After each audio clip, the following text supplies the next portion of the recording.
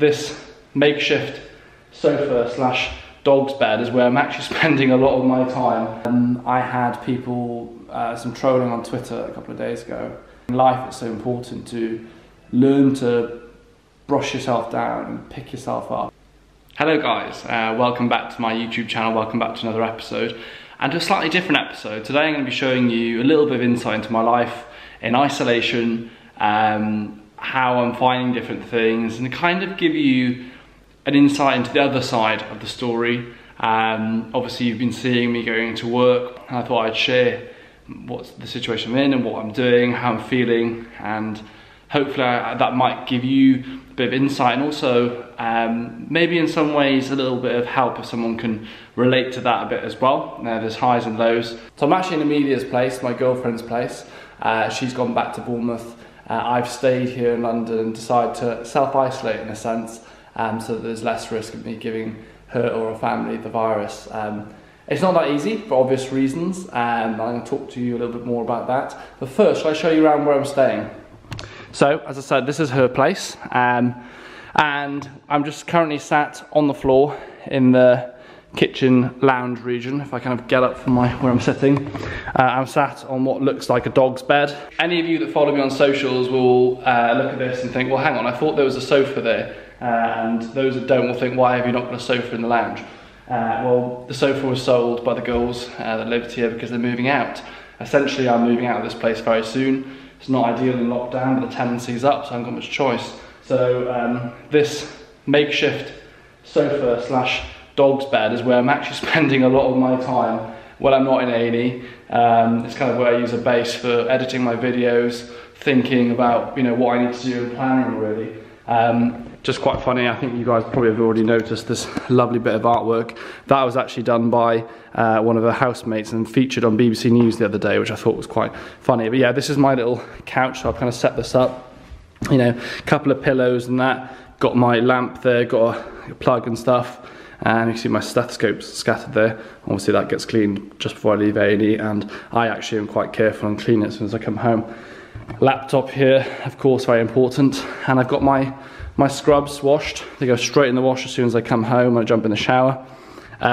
Those that might have seen me doing the TV bits and pieces, I have my shirts hung up ready. A lot of you might ask, where do you do the TV bits? Well, those that are sharp-eyed amongst you might recognise this mirror. So what I've been doing, news pieces and just giving advice or explaining what I've experienced. It's usually sat at the end here with that in the background, and I just mount it on this very handy device here, landscape usually for TV, just with my phone. So not massively glamorous for TV really. I've got a few bits and pieces up here. My mic sock thing with a Rode mic, I use that occasionally if it's really windy, although sometimes I forget, and that's why you get some noisy sound quality. Now, as most YouTubers and vloggers and whatever, I have a light stand because otherwise the lighting is terrible. I never thought I'd say that. I'm not someone who necessarily would care about lighting, but that has been something really that has become perhaps a bit more important. So yeah, this is where I spend most of my time essentially. Obviously there's a room upstairs I'm staying in. There's a little bit of outside space back there. I'm not here playing the violin. This is obviously a nice area and space, and there's people around the country in tiny flats and stuff, so I'm certainly very lucky and very grateful to be staying here. I thought I'd show you as well my cheese plant. Again, those of you who follow me on social media will know I've got my cheese plant, Baby Belle, who's doing quite well. Amelia bought me this for my birthday as well, so I've got 2 plants. I am watering them and keeping them nice and healthy. Any florists amongst you or horticultural experts might give me some advice on those, how to look after them best, because they can be a bit difficult. But anyway, let's return back to the dog's bed, and we'll have a little chat. So the reason I thought I'd make this video was because I was like, there's a lot of people around the country that are at home with their families, but there's a lot of people as well that are isolating on their own, or healthcare workers that are in similar situations and decided to self-isolate, or those in vulnerable groups and at-risk categories who, have essentially, been in a position they have to isolate alone. And it isn't easy. What's odd for me is I go from A&E where it's 100 miles an hour, a really high stress environment. There's a lot going on there. I'm seeing very difficult things to coming home here and silence. That is very odd. I'm naturally, anyone who knows me, I'm naturally very sensitive. I'm someone that I enjoy human company, I like being around people, and it's difficult. I mean, I haven't seen Amelia now for probably 3+ weeks, which is a long time.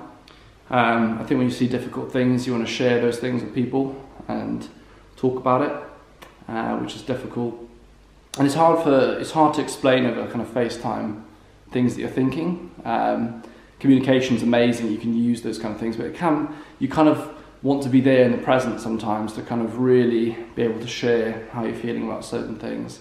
Amelia's great with it, but it's not always easy. What also is difficult is the things that we're seeing and experiencing. If you tell people who haven't worked in A&E or not doctors or healthcare professionals, it's really hard to hear actually. And you don't want to upset other people, so that's another point as well that can be a challenge. I think it's a weird thing, isn't it? You go from a busy day in A&E to here in silence, and you kind of look around the room and you go, literally just me, day after day. It's odd, it's odd, and I'd be interested to hear people's thoughts and what their experiences are up and down the country and their own situations, how they deal with it.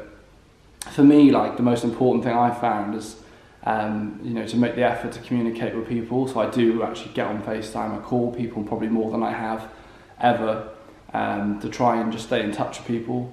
And I also try and make sure I have a routine. Like, I do as a lot of you will see, I do a lot of stuff like YouTube, I do my podcast, a lot of media, but I create a routine around that. And I think that's so important, even if, maybe all your work stuff you can't do right now. Learning, something new and doing something new in isolation, I think, is really important to keep your mind busy. Exercise helps as well. I go out on the bike and stuff, which is really helpful. But it does make you, when you stop in these situations and you go, wow, like, everything we took for granted in the world is like not happening right now. All the things like being able to go for a pint with your mates, or just hanging out, or going for food, or going out for dinner with your girlfriend, like all that stuff you take for granted just doesn't happen right now, and it is very odd. It is very odd, and some days are easy and some days are hard. I had people, some trolling on Twitter a couple of days ago, which I found very difficult. I'm quite sensitive, I'm quite strong and resilient at the same time, but I'm quite sensitive, and I think when people write stuff about you, especially at the moment when I'm doing my very best to do everything with good intentions, it's very difficult. It's not nice, because you are doing things, in my heart, everything I'm doing right now is because I want to help and do the right thing. I don't want to sound like an idiot or whatever, but I don't have to be on the front line. I don't have to be in A&E. I don't have to do that job right now. I could disappear for 6 months and wait for it all to blow over. But in my heart, I would never live with myself doing that. I have to do my bit. I want to be on the front line. I want to be helping. You're doing your very best, but some people always are going to criticise you. And I think in life it's so important to learn to brush yourself down and pick yourself up, and not let those things, ruin, your mental strength and stuff, and your positivity, because ultimately I think that's what allows you to be successful in whatever you do, and whatever facet that is. I think success is often attributed to like wealth and money, but I think it means so much more than that, and being able to lift yourself off the ground when you feel bad, or if you're in a difficult situation, is really, really important, and having people around you to help you do that.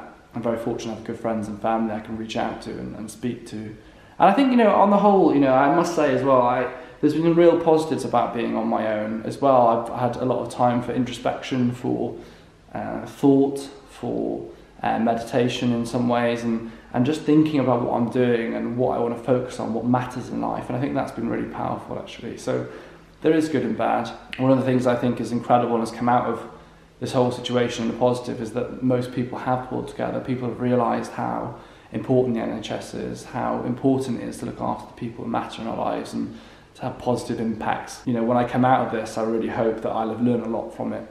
I'm sure you guys watching will agree that we've all learned something from this, either about ourselves or people around us.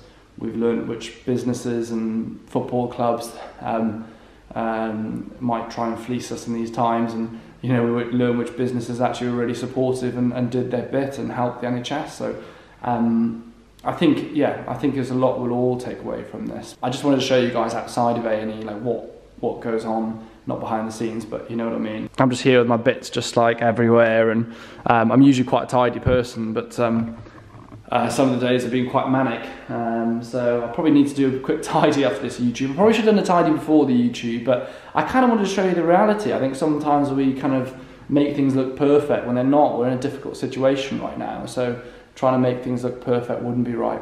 Anyway, I hope this video has been somewhat insightful, maybe not as thrilling as showing you A&E, but I hope this is giving you something. So yeah, thanks for watching, and I want to say a massive thank you to everyone actually who's supporting me on my channel. And there's a lot of new subscribers and people that are following me for my journey in health and things, and I really appreciate that.